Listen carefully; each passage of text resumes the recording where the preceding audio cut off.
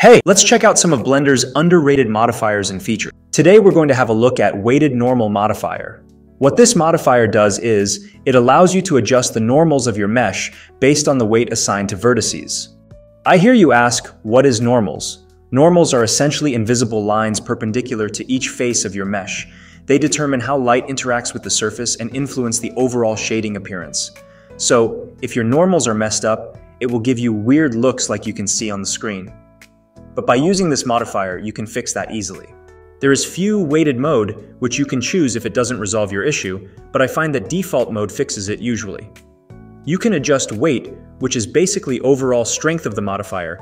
Threshold determines the minimum angle between faces that will contribute to the weight calculation. Keep Sharp option will help preserve sharp edges and corners.